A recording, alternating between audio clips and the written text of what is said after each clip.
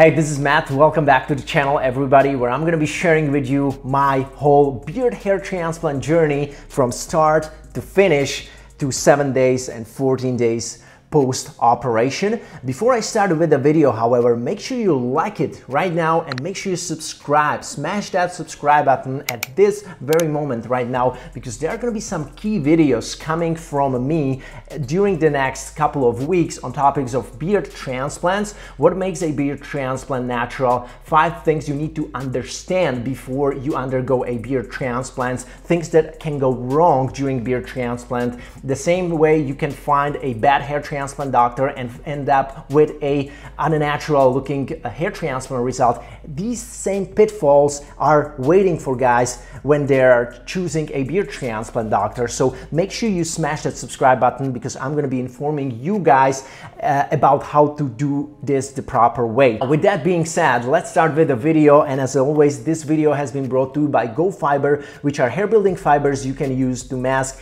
any thinning, any patchy areas on your scalp. So make sure you check out the link in the video description below, where you can visit GoFiber, get a free sample of your choice from them and try them out, see if you like them. Guys, welcome back to the channel. Good to see you, everybody. And one important thing before I even start showing you my consultation and all the steps I went through with my beard, if you are somebody who is considering a beard transplant right now and you have never even tried things like minoxidil, okay? Things like minoxidil with derma rolling on your beard for promoting beard growth, for thickening your beard. You have not tried castor oil, cold pressed castor oil. You should do so, because chances are you can pretty inexpensively grow your beard, thicken your beard. Just give it 6 to 12 months and you will see what's possible. Now, I have tried that when I was like 22. That was the first time when I was noticing some beard growth. It was very patchy. It was really annoying. I'm sure you know it. And I was like waiting for that beard to get thicker when I was like 22. That's how my beard looked like when I was like 23, then was 24. It started thickening a little bit, but these areas were really poor, really patchy looking. Also, my mustache was almost non-existent until like 24, 25.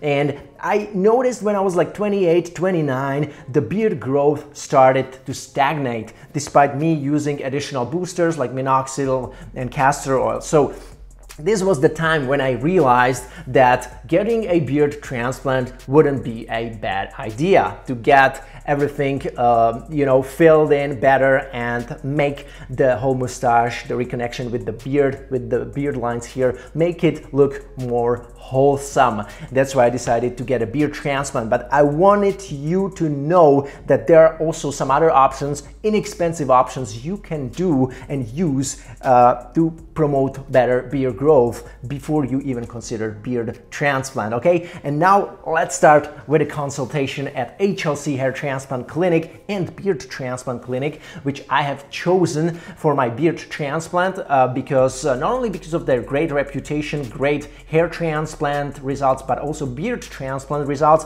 But more about these things in another video where I'm going to be sharing with you what's important to know and look for when researching a good doctor for your beard transplant. I cannot do it in this video because then it will be very long and many of you will be dropping off, and that's something we don't want. So more on that in another video, why I chose the clinic that I chose. But now let's start with the consultation. Well, but first of all, I wanted to add more density here and kind of homogenize these sides of the mustache. But we will not change the area, right? Mm-hmm. You like exactly. Just exactly. more density. Just more density. The lines are different now. Which you like better? Down. I like this one better. Oh. Yeah, I want to reconnect the mustache with the beard hair, with the facial hair on the left and right side. Also fill in here?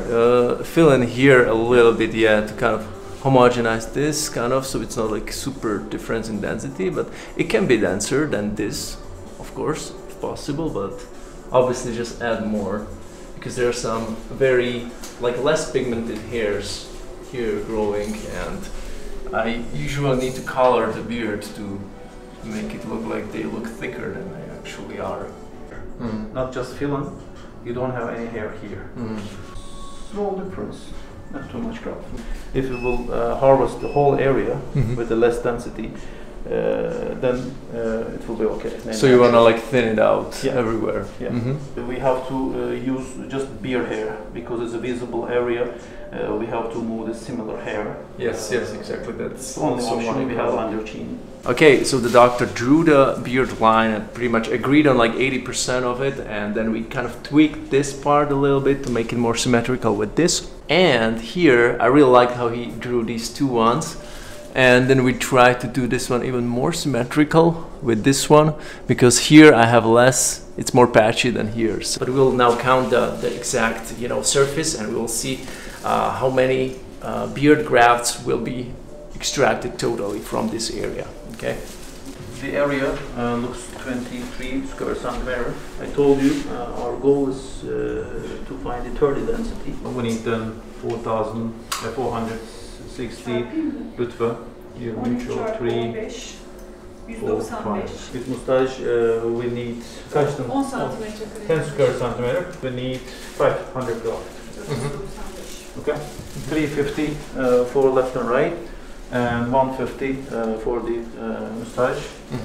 So as you have already seen, I will have 350 beard grafts transplanted on this area and this area, and 150 more for the mustache.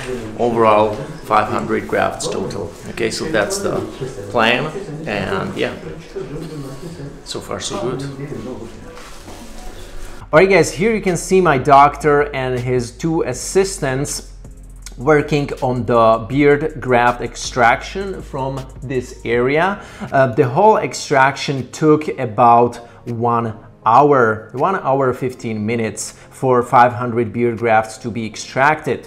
Here you can see how the doctor is using manual punch for extracting these beard follicles, and to be honest, I haven't even felt the local anesthetic when they injected it to numb this area. I haven't even felt almost no pain. It was so comfortable, and I was asleep during the whole extraction. Okay, so that was really comfortable, and it definitely hurt less than graft extraction from the donor, from the occipital region, when you are undergoing a hair transplant. I can tell that for sure.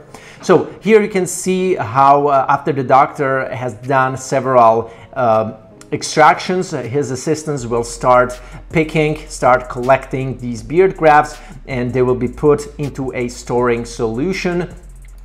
Some of you guys may ask whether there are singles, doubles, and triple grafts, as it is the case with the follicles on your head. It's not as frequent to have many doubles and triple beard grafts. Most of them are just single grafts, occasionally 2 beard grafts, and I myself also had 3 or 4 double beard follicles, but the rest were singles. Obviously, these are much more thicker, much more robust looking singles compared to the singles which are coming from your hair on your head. Okay, after the extraction phase was over, I went to the consultation room again and looked at my beard line in a mirror, just to make sure that the lines and everything are symmetrical and they're looking the way I want them to be. Okay, I think we redrew this left portion of the mustache. We made it a little bit lower. I don't remember correctly right now, but after this I was pretty happy how the design ended up, and I was ready for the implantation phase, which took about 2 hours and 15 minutes, I believe. As you can see here, HLC likes to utilize the stick and place method. They're pretty much doing it with their hair transplants as well. It means that the opening or the incision will be done, and after that, immediately the graft will be placed inside, okay? It's not gonna be like the usual FUE hair transplant where hundreds and thousands of incisions are being created first and then the implantation will occur. No, in this case, it's happening simultaneously. And as you see here, I didn't have to shave my beard because my doctor told me that he actually prefers to transplant beard hair on a non-shaven beard, especially if patients have some beard to begin with already. It's better for the doctor to see how that beard kind of naturally grows when it's a little bit longer, and that kind of helps him to transplant the new beard follicles in a more natural way. He can see the density better if the beard hair is longer, so he kind of sees the gaps better, the patches better. It's been exactly 24 hours since my little beard transplant, exactly 24 hours. They ended up extracting 503 grafts from underneath the chin. Okay, it's actually healing very well.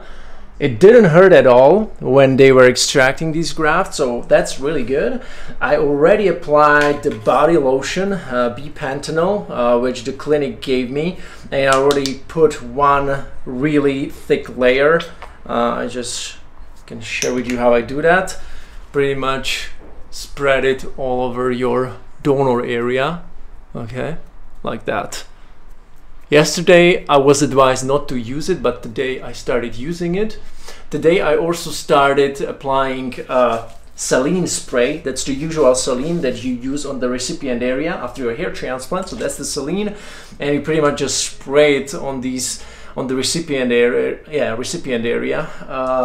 Pretty much it's gonna drip. You should do it ideally in the bathroom when it kind of drops into the sink, and then you can kind of pat it with ideally like a very soft towel, so you don't really touch these grafts so much. The doctor told me that they should be safe after, let's say, 3 days, 72 hours, similar to scalp hair. If it's going to be implanted on the recipient area, it's usually 3 to 4 days. I started taking antibiotics starting yesterday night. That was the first pill I took in the morning. I also took antibiotics. I'm also taking these pills, which are like for 30 days. They're meant to be taken 30 days from the day number 1. These are for better circulation, so that's what I'm taking. I have never used any painkillers after the operation. I didn't have to. I got like 12 pills, but I don't think I'm gonna be needing any of them.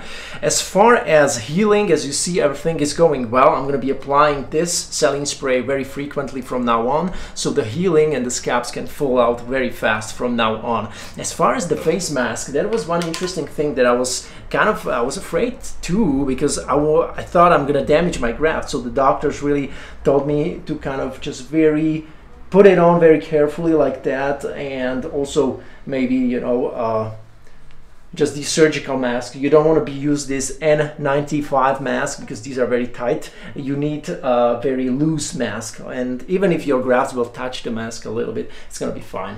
So that will be it. As far as sleeping, you know, as always, elevated position. You cannot like move to the side, especially if you got the beard transplant on your cheeks. You gotta be careful for the first 3-4 days. I think that was pretty much it. To sum it up, I'm gonna give you another update after a week from now, so you can see how much of a difference in healing, in redness it will make. And yeah, see you there. Okay, this is the footage from 7 days after the operation, and here you can see already how the transplanted beard follicles kind of homogenize with the beard hair which was existing. I still have some scabs as I'm showing you on both sides. Now here I also thought that I'm recording voice, but I was just recording the video. That was a little fail from my side. But anyways, you can also see here that my neck is healing very well, and by this time I was still applying the saline spray on my beard grafts and the lotion on my neck. Alright guys, this can be considered 2 weeks after my beard transplant, and you can see how quickly that donor area healed. Really, just slight redness, which you can probably see here and there, but nothing. I can touch it, I can scratch it, and it feels like completely normal already. Let me know in the comments below what you think about this result so far. I'm gonna keep you updated in case anything happens. Comment below what type of updates would you like to see on this channel as far as my beard transplantation. And that was it for this video, really.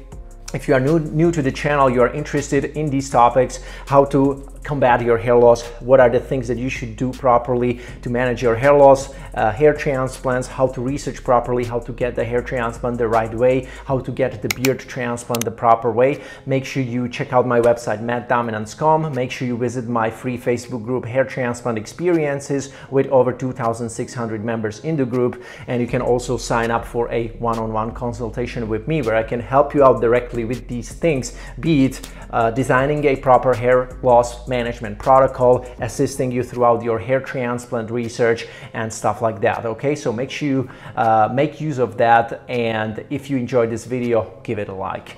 See you next time.